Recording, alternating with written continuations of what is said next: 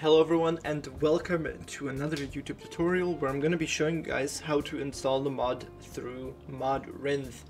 Now, like in the last video, first of all you're going to go into your library and create a new profile, or I believe it's called instance on Modrinth.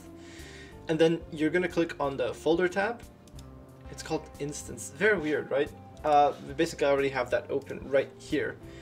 And then first option is that you can go onto Modrinth and then you can just click on download. The same thing, by the way, for GeckoLib, TerraBlender, and Manascore. You can download it as like a mod file, or you can install with the Modrinth app, which I would recommend. I believe this is the file for normal downloads.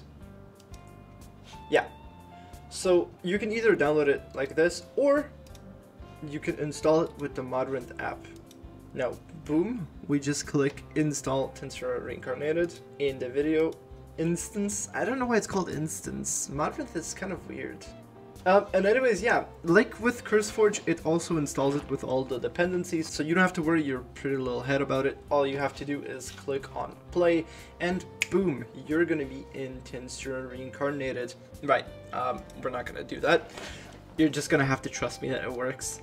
And then there's the third type of third type of installation, and it consists of you grabbing all of your pretty little files, going into roaming and .minecraft, going into .minecraft.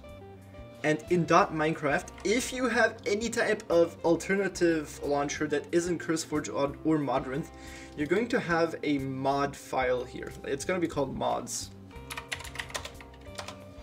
And you're going to just install it by putting the files in here. Now, if you have .minecraft, you're also, and if you have a launcher, you're going to have to install like Forge and stuff through that. But that's a whole issue of its own. This is just like an alternative to either Modrinth or CurseForge. Anyways, guys, thank you for watching this Modrinth installation tutorial, and I hope you have a nice day.